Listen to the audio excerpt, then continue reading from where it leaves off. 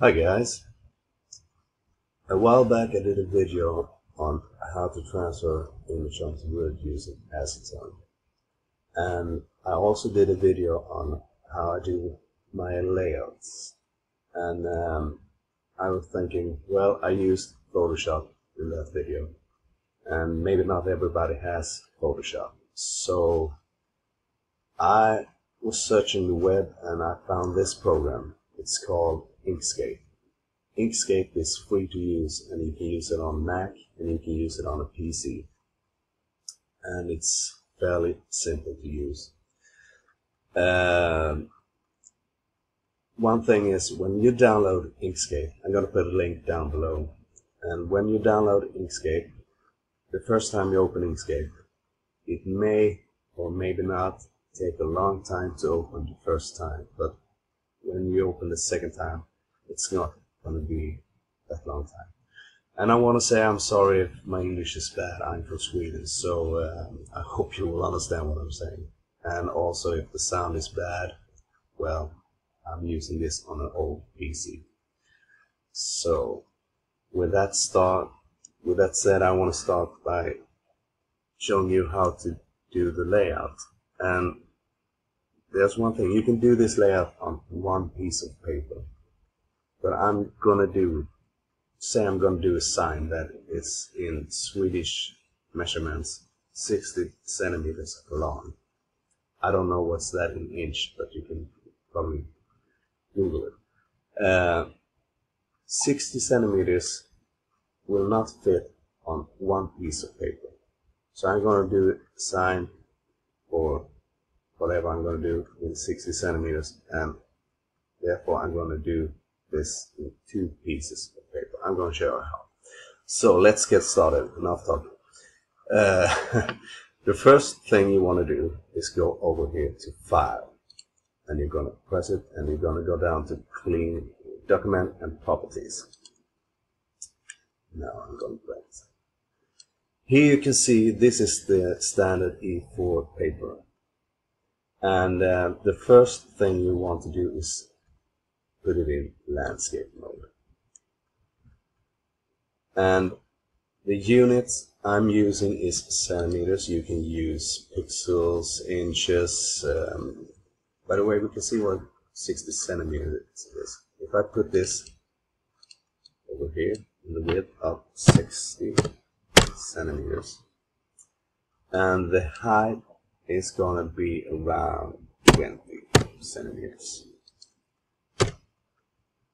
Now, let's see if we can put this in inches and see what it is. It's about 23 inches and 7 inches high, I think. Well, you can see what I mean. So, with that said, that's down here. Now you can see this box here. And you can zoom out and zoom in by using the key on the keyboard. That is plus and minus. If you want to zoom out, you use the minus. And you can zoom in. I can use the plus over here. Okay, now we're going to put some text on this, and we're going to do it by clicking this one. And I'm going to just put in the box here, and I'm going to write wood. And I double click it, and I go up here to where I'm going to put it. I'm going to see if 400 will fit in this box. Yes, it will. So, after I've done this, I press this one, and you see this is marked. So that means when you have this little arrow here, you can move it around wherever you want to put it. So I'm going to put it right in the middle over here. Now, when you print this out, you have to print this out on a laser printer. If you're going to iron it on the wood with heat, or you're going to use the acetone. In this, I'm going to do with an iron. I'm going to use heat to transfer it onto wood. But I want to save some toner on my laser printer, so that's why I'm not going to print all this black. I'm just going to do the outline. Okay, if you want to print it black, you can print it black, but I want to save toner because I'm going to paint the letters after. So I'm not going to have this black. So this is how the way you do it. Over here you have this panel. You have to have this marked, like this one, with this arrows over here. And you go up over here. You have fill, stroke paint, stroke style. Now the first one here, when you see this X over here, it says no paint. And that's what you want to do. You want to put it in white. So when you press this, you see, it disappears. But after you press this, you go to stroke paint. And you're going to use this one, flat color. And when you press this, voila. You see? Now this looks a little bit bluish on my screen. But if you zoom in by using the key plus on the keyboard, and you get close, you will see it's black. So don't worry about it.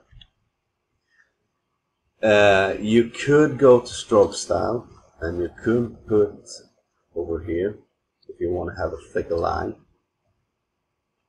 I think it's over here. Well, we have to see. If I put this in 5, you'll see what happens. No. Over here. I think it's over. Yes. So, then you can do the thickness of it. But I think this would do. Now, if I'm gonna transfer this onto wood, I have to flip this horizontal, so it goes backwards. Because when you put this down on the wood, the graphics on the wood, the letters on the wood, it's gonna be in the right way after you transfer it. So don't think so much about it. Just do this horizontal. And that's all there is. And I'm going to show you how. Well, you have to mark it with this. Then you go up to Objects. And you go down to Flip Horizontal. And you press it. That's it. And now you can print this. Just go to File and Print. And it, depending on your printer, you may have to do some setups or something like that, but when they print it in 2 pieces of paper. If this was longer, it's gonna maybe take 3 pieces of paper. Well, that's it, guys. Maybe I'm gonna do a video on how to transfer this onto wood using an iron by heat. And not the way that I did before using the acetone. And I hope you understand my English, and I hope this video comes to good use. Thank you so much, guys. Bye.